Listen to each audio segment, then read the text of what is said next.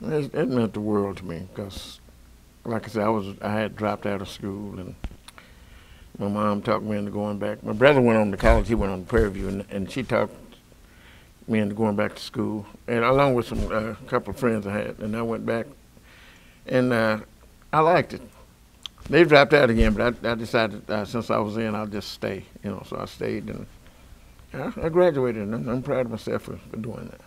Mm-hmm. I remember my mom.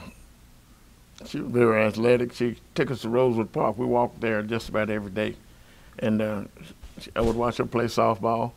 And I never did take swimming lessons because she would take us swimming every day, and I was exposed to the water. So before I knew it, we could swim. So at the time when I was a kid, Anderson was like, man, to be able to go to Anderson High School. You were a proud kid. You were a proud kid, and they had teachers that really cared about us. They were almost like our parents. They really they weren't in it just for the check. They wanted us to be somebody.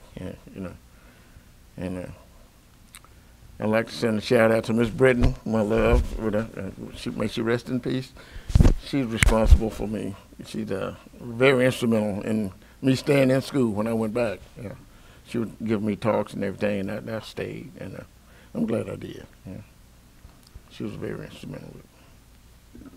I remember when Sam Houston College was on 12th and East Avenue, which East Avenue was the old I-35 corridor.